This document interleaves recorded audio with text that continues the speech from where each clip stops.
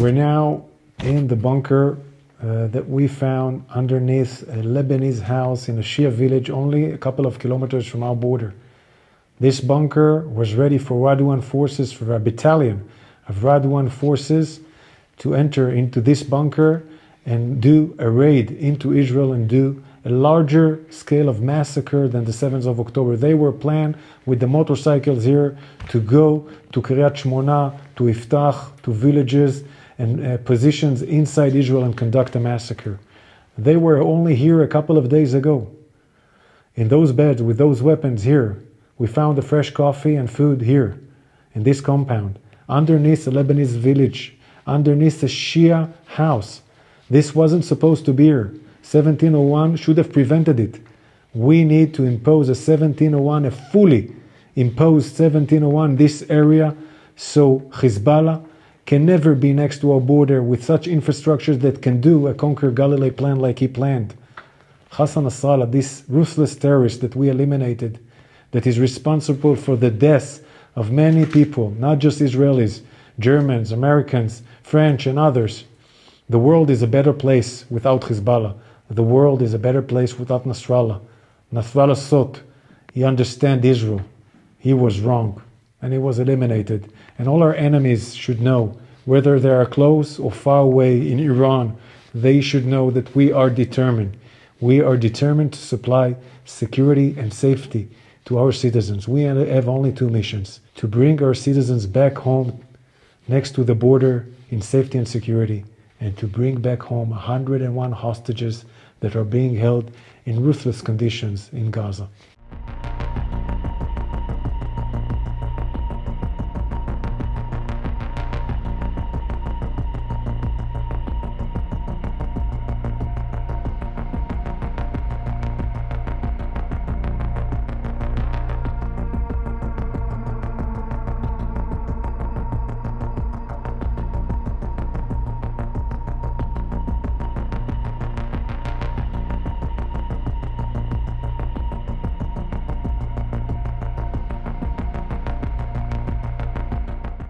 We are now in a Lebanese village, a Shia village in Lebanon.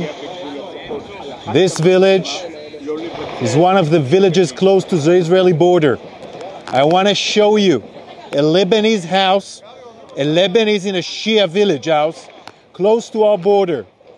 Every house is a terror base. I wanted you to see in your own eyes what we found here today.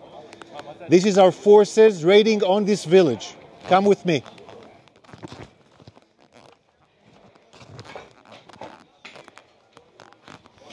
In this house, a storage of gear, waiting for Hezbollah's Radwan forces, with vests, helmets, night vision, mines you can see here.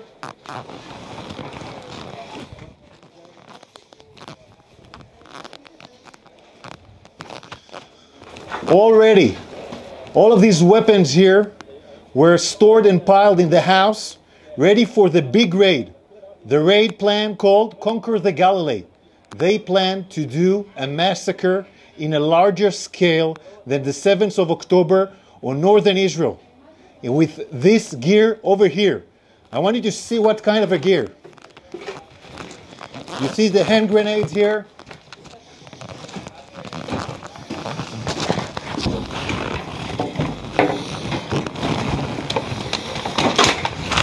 Sniper rifles, extremely high sniper rifles, shooting on our forces, shooting on our civilians from far away. Look at those sniper rifles here. All was ready for the raid. Explosive RPGs here.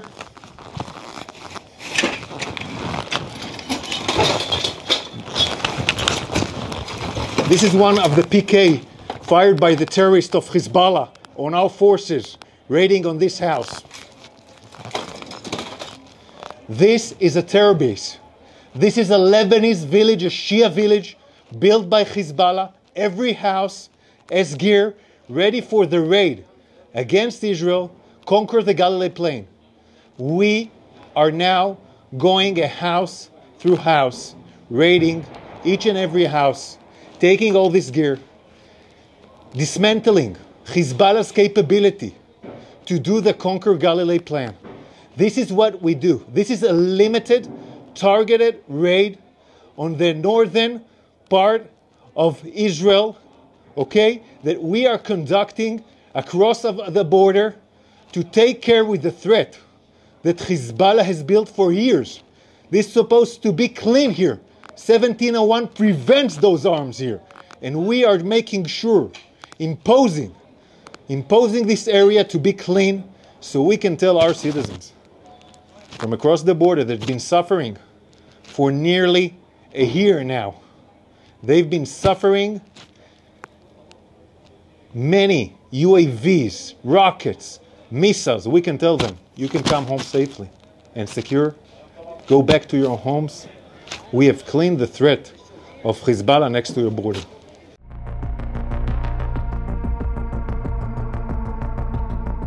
This is southern Lebanon. There are dozens of Lebanese villages along approximately 80 kilometers of the border with Israel. For over 20 years, Hezbollah has deployed its arms, such as cruise missiles, rockets, launchers, and explosive UAVs inside civilian homes hidden behind the Lebanese population. Let's look at an example that we identified a few weeks ago.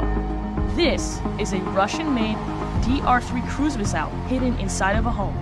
The IDF identified the terrorists making an opening in the building that exposed the missile.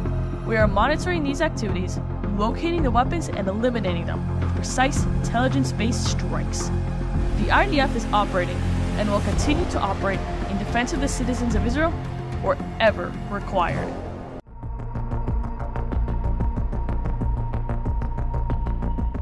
What you see here is the IDF's operation to thwart Hezbollah's large-scale attack. We targeted thousands of Hezbollah's rocket launcher barrels whose locations are marked in red. In blue, you can see the 100 IDF fighter jets moving in formation and executing precise strikes deep in southern Lebanon, neutralizing key Hezbollah targets. These actions were crucial in order to prevent an attack that could have devastated millions of Israeli homes and families. We are determined to stop them.